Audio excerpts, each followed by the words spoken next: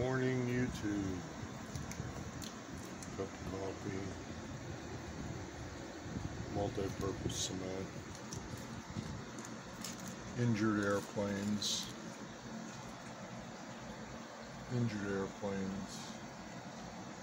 Repair materials. Long story short, this morning I thought I was going to get ready for flying again.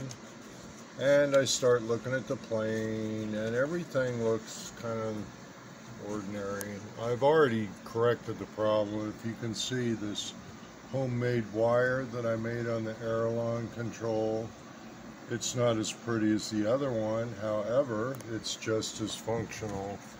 And I didn't, and in the process of getting ready with the controller and everything, I fired it up full throttle because I've been having a problem with the props coming off on me.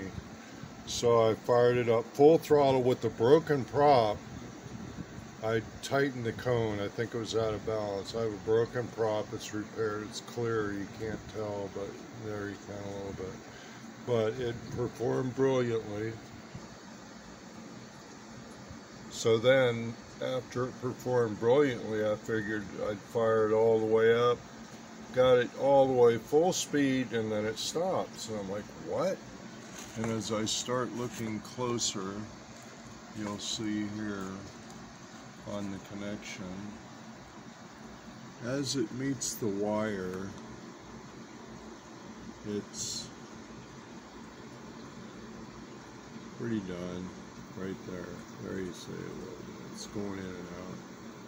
Right there you can see the braids looking at you. So I have two of those broken, the small ones broken, and the big one broken.